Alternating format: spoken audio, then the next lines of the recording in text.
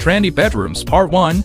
In a typical small bedroom setup, including a wardrobe, bedside table, and bed, space is tight even for my wife. Storage is limited. There's no room for the children's books. Placing the desk at the foot of the bed leaves no space for a chair, so the kids end up doing homework lying down. Let's remodel this bedroom. Use square steel to build the bed frame against the wall, adding horizontal and vertical bars on top, supported by pillars underneath. Then weld angle irons. Cover with wooden boards, extending to the bay window for more space. This steel bed frame ensures stability, even if the kids dance on it. Create a row of wardrobes against the wall, storing less used items on top.